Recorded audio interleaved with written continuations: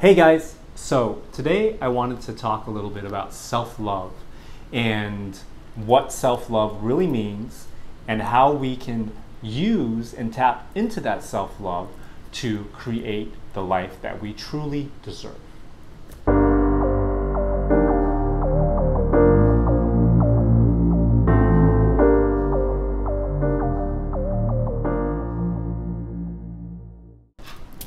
So self-love is kind of this term or this idea that's been thrown around a lot, especially in the last probably 10 years or so. And it has really been diluted. People tell you, you need to love yourself more. You need to take care of yourself, or you need to take time for yourself. You need to pamper yourself. We all have this image of what that looks like. And it usually means that we are taking the time to exercise more, or we're taking the time to eat a healthier diet, or we're taking the time to go get a massage or go get a manicure, pedicure if you're a woman or a man, treat ourselves to a nice dinner or whatever it is. But lots of times this concept of self-love is directly connected to doing something on this physical plane, like an action, going to buy some nice clothes for yourself, or again, the example of going to get a manicure, pedicure, or getting a massage, or whatever. So that's all great. I mean, taking the time to eat healthier, or to work out, or taking acting classes if that's what you want, or taking cooking classes, whatever. That is all, again, under the umbrella of self-love. But that by itself is not nearly enough, and that just barely scratches the surface. The problem with doing these things of buying new clothes, or taking a class, or hanging out with your friends more, or whatever it is that people do to give themselves love, it is all derived and generated from something that is outside of us. So it's something that we have to continuously do in order to make ourselves feel fulfilled, or make us feel like we are treating ourselves the right way. So going outside ourselves in order to fill ourselves up with that perceived worthiness or love is not really tapping into the truth of what self-love really is about. Because when we rely on these things outside of ourselves, then basically we're saying that we need to do those things in order to feel love and feel appreciation for ourselves. When you see that for what it is, you then realize that, wow, I am depending on these things outside of myself in order to make myself feel better. In order to really tap into self-love and to love ourselves, we have to do two things. And the first thing is, we have to realize that love is not outside of ourselves, that love comes from within. Actually, we are love. Love is the primordial energy of the universe, and it's what is at the basis of everything. Everything is tied together from love. So that means that when we clear away all of the man-made, mind-made stuff that we've been passed on by all the generations before us, when we rid ourselves of that, beneath all of that is love. It is the love that we are. So there's actually no real reason to love yourself. You just have to realize that you are love. You just have to realize the love that is already you, the love that is already within. The way to really realize that we are love is to understand that we are the creator of our experience, and that we are the creators of our reality.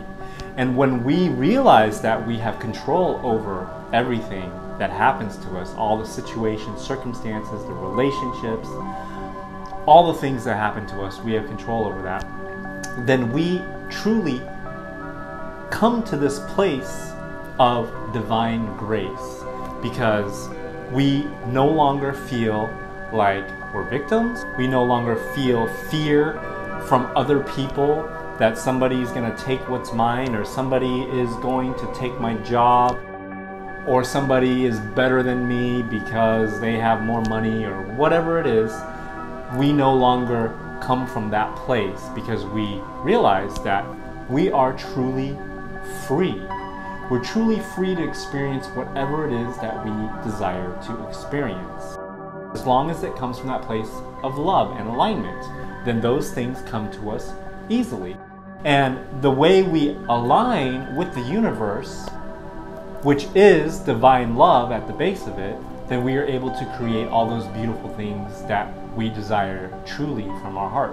When we come to the realization that we are love, then we can truly live from that space of just being in love with everything.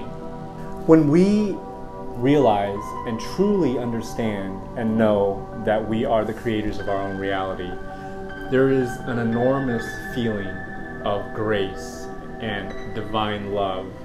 Because when we come to that realization, we really feel the love from the universe, and we feel the support from the universe. We feel the support from everything and everyone around us, because everything and everyone around us is the universe. And so when we align ourselves with love, then we align ourselves with the love from the universe as well, which comes in the form of pleasant experiences, people, things, and situations that will make us feel even more joy and love and gratitude.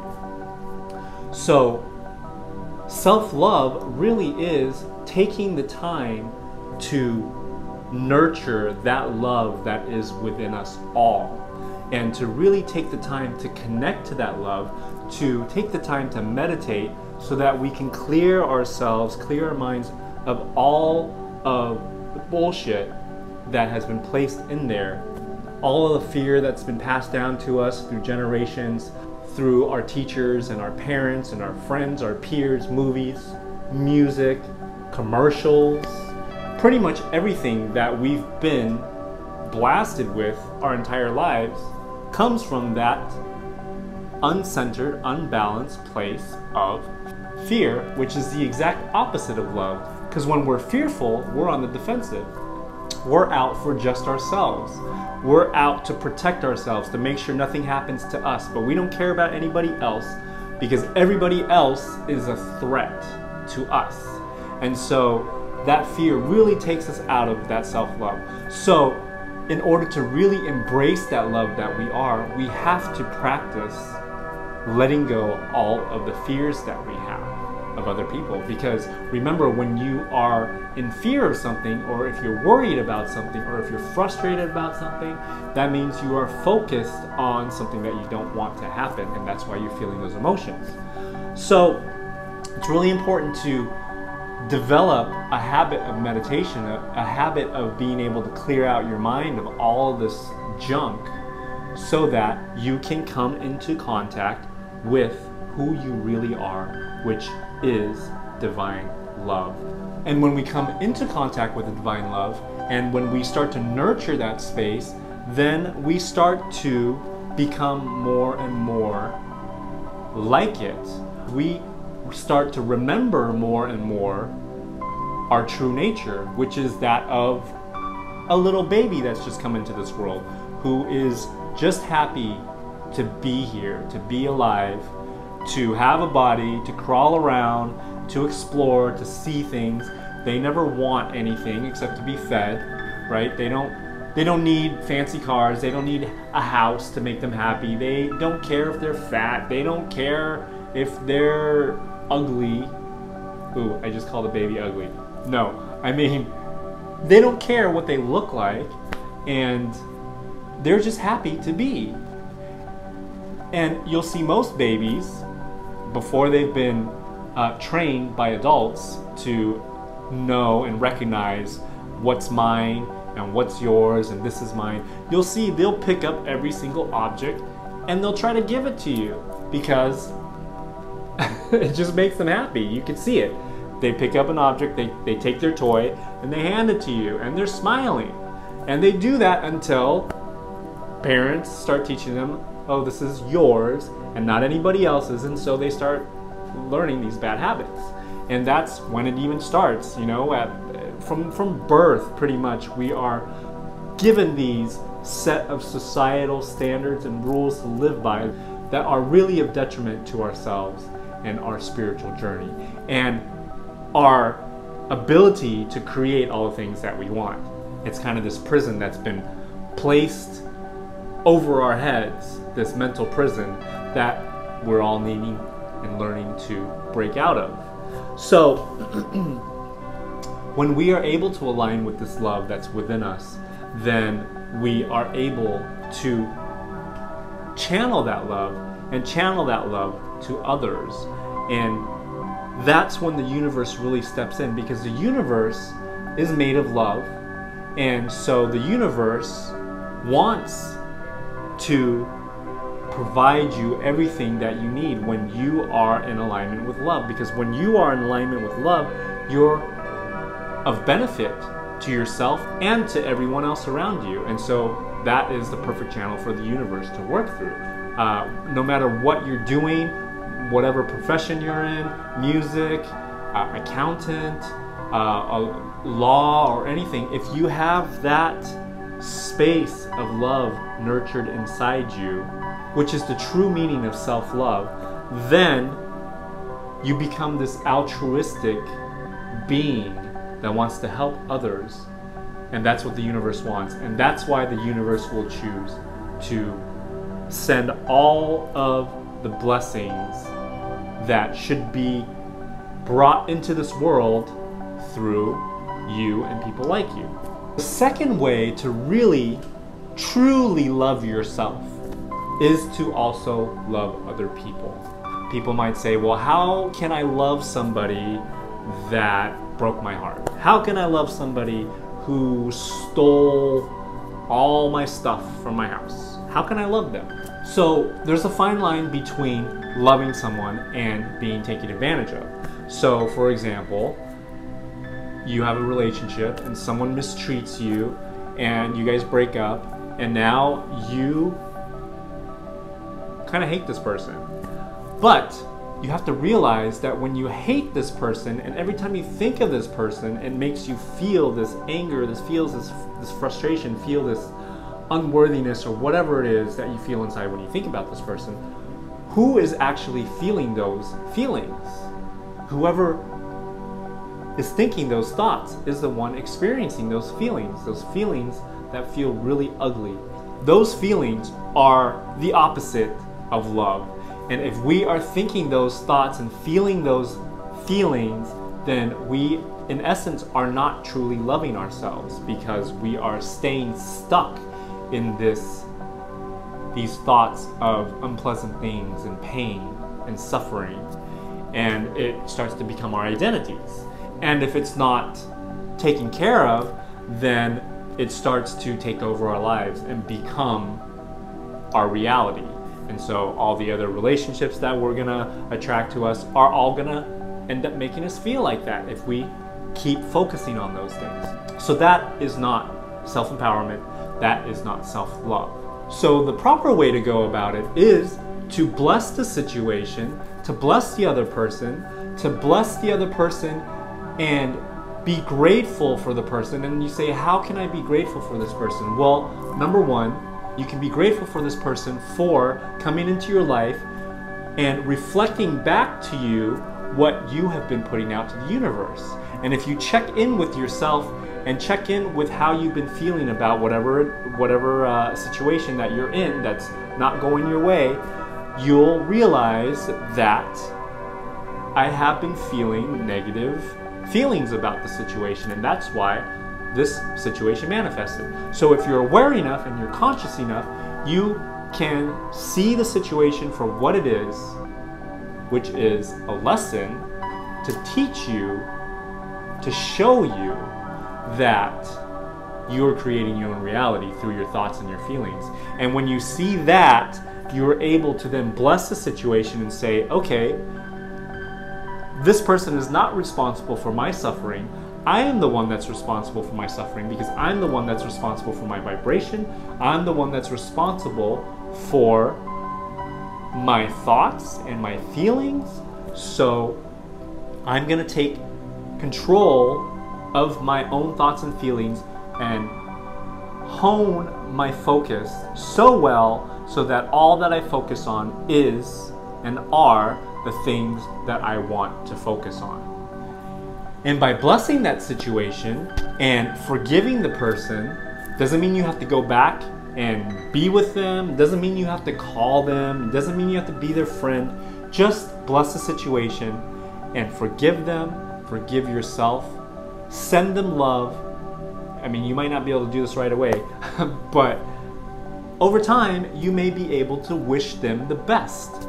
You can practice and get yourself into a place where you can actually send them your best wishes, which is, in essence, sending them love.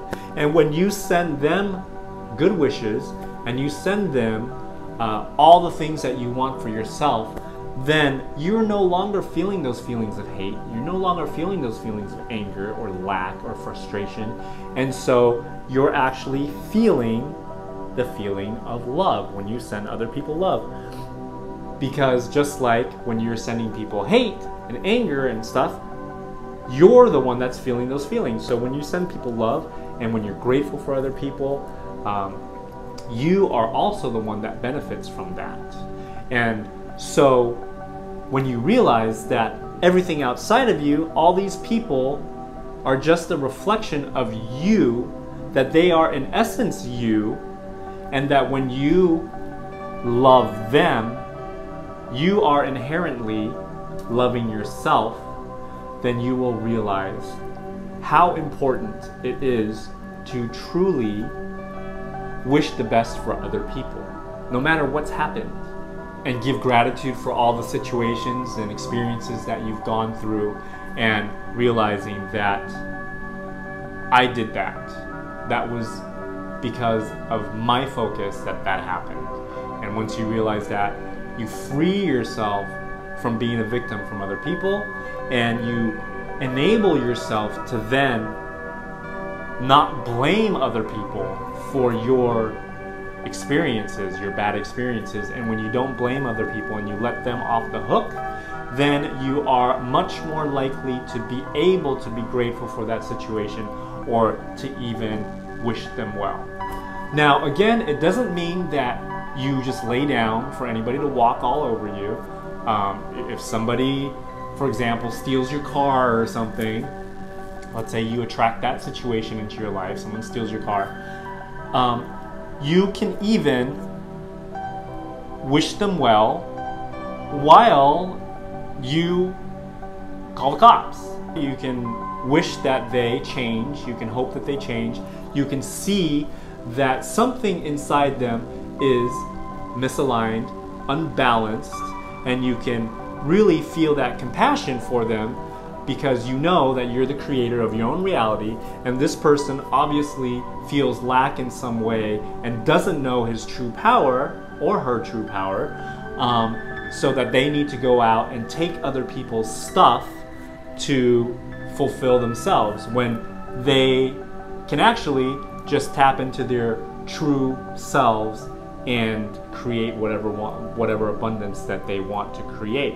You can call the cops, you can go to court and press charges without feeling the hate and the negative energy and the anger and the resentment and all that stuff. And you can actually practice yourself into a place where you can forgive them and hope that they change and learn from the lesson, even if that means that they have to go through some unpleasant experiences. You don't have to wish them bad things, just send them your best wishes. By doing that, you will start to detach yourself emotionally from these things that have gone wrong for you, and these people who have wronged you. You can release all of that, and you can let them all off the hook for doing this stuff for you because you realize that you've done this to yourself.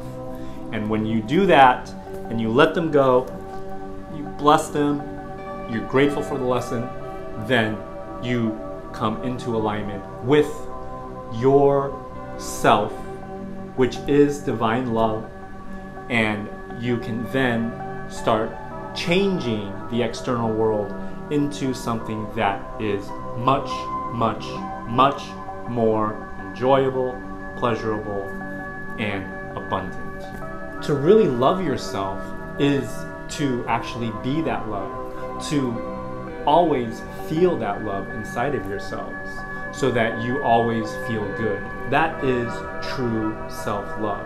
And the only way to start that journey is to meditate daily. I do have a meditation video, and I think it's up this way. Do check that out if you need some guidance on how to meditate. If you like this video, please hit that thumbs up button. If you haven't subscribed yet, please subscribe as well if you'd like to see more videos. I am dedicating myself to making more videos more frequently. I have a lot of information I'd like to get out to you guys, experiences and things that I have come into the know about. And I'd like to help all of you achieve the success, the health, and the abundance that you all deserve, that we all deserve, because we are all divine beings and we are deserving of everything that we truly desire.